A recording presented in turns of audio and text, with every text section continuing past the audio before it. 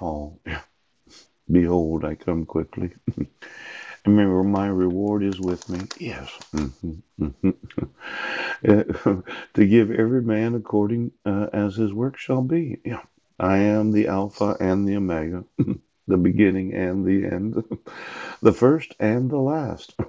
Blessed are they that do his commandments, that they may have right, yes, to the tree of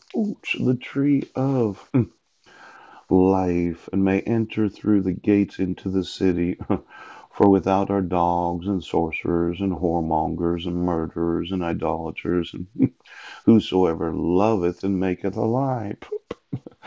Now, I know today you've been living the lie. You're a dog. You know, I think it's really important that when I get to that city, yes, and I enter in through those gates, yes, I want Jesus to say, your work has been good. Now, today, it might be that you know of forgeries and fraud and covering up crimes and conspiracy. And you thought, for sure, I'm going to heaven. God would never judge me. But my thought is, you will be judged on earth and then in heaven. Ooh.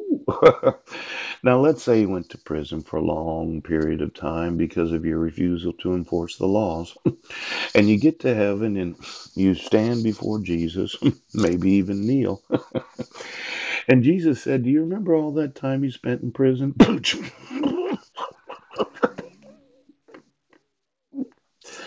See, the reward that you receive when you get to heaven has a lot to do with what you did do while alive. And I don't know how much reward you can really get in heaven after going to prison. Now, I know there are probably a lot of individuals that were convicted of crimes of conspiracy, fraud, and forgery, child abduction, kidnapping, and molestation of children. That when they finally get before the throne of God and Jesus says, look at the decades that you spent in prison for refusing to enforce the laws of the United States. And Jesus would say, well, you shouldn't have lived a lie then, should you? Your reward is not great in heaven. In fact, you might not get in.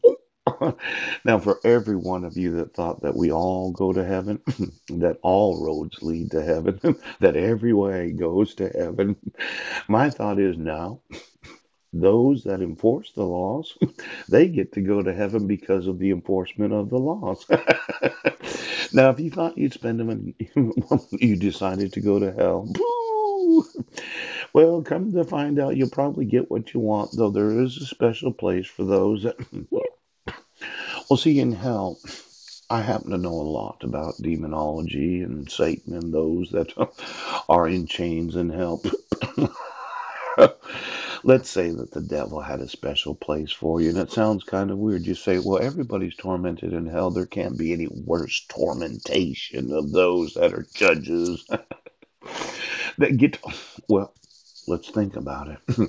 You're in oath of office in the United States of America and you have knowledge of crime. You had sworn you would support and defend the Constitution, and after spending time in prison, you eventually die. You appear before Jesus, and Jesus says, so sorry, you can't get in. You go down to hell and you find out there are multiple locations in hell reserved for those that don't do it.